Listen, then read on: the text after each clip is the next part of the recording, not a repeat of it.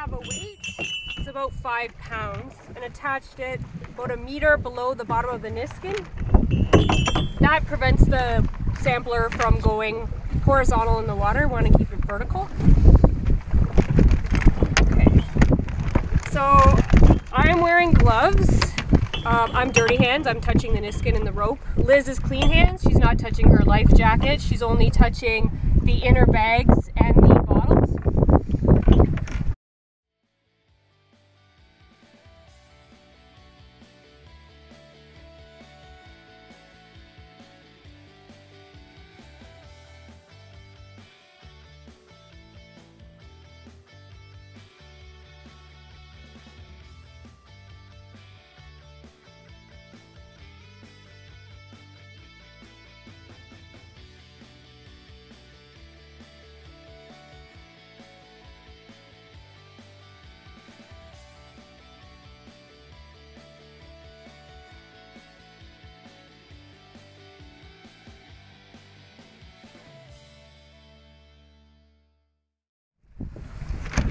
Put it over on the side that isn't by the rope.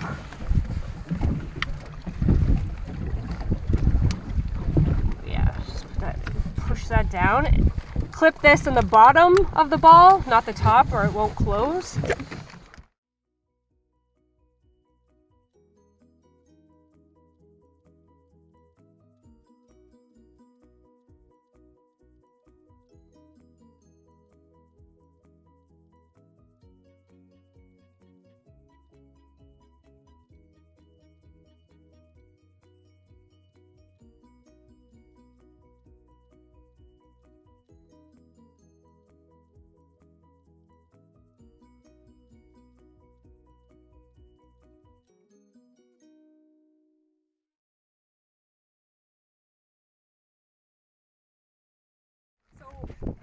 When it's underwater at whatever depth you're at, the messenger will hit this and it will close.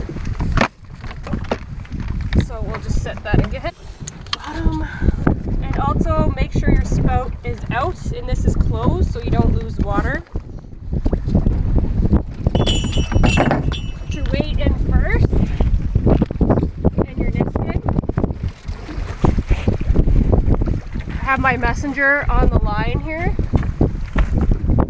Now I just count the depth based on the tape that we have. So 1, 2,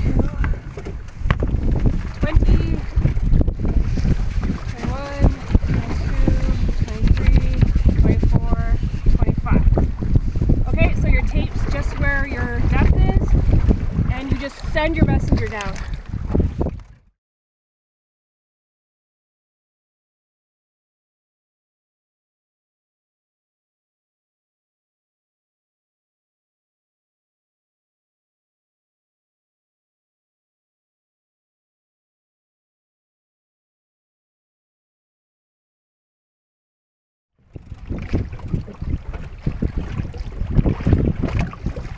And you will feel it hit it.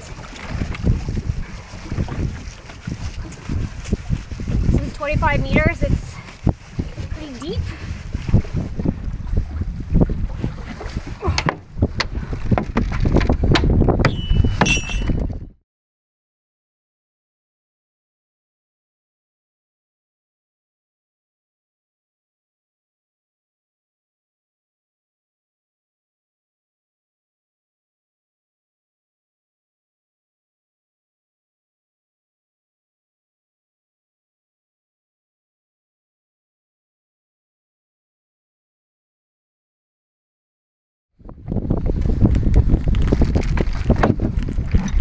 So clean hands, she's just touching the inner bag and the bottle.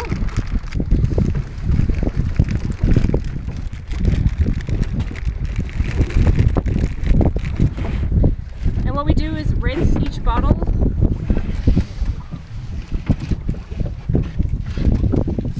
with a little bit of water.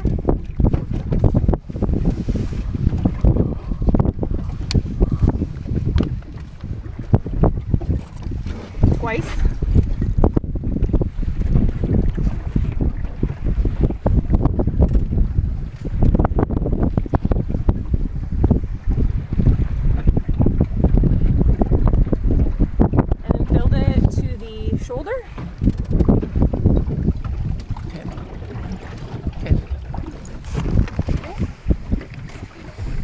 Once again, clean hands. She touches the inner bag, closes up the inner bag, and puts it in the outer bag, and we'll close that later with dirty gloves.